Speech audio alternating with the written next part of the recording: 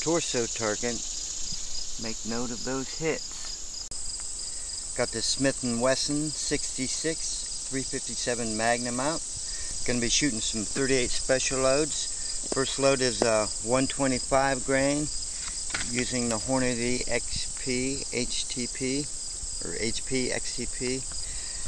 And then we got the 150 grain.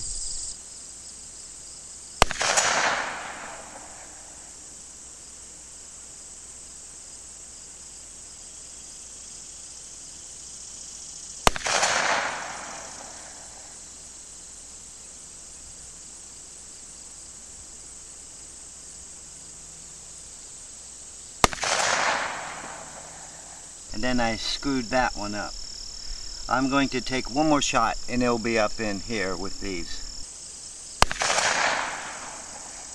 That last shot hit there. So the 125 height is somewhere around in there, you know, maybe a little bit lower.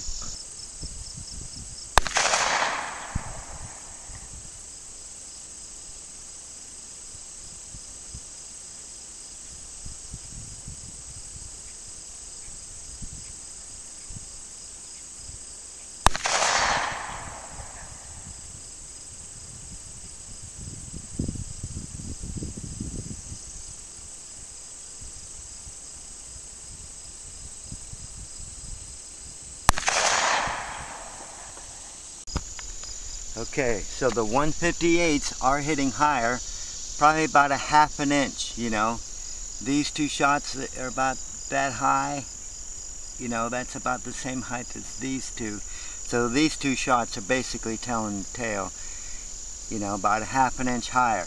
Now that's less than a minute, you know, at 60 yards that's less than a minute. It's probably like just a little bit less than a minute.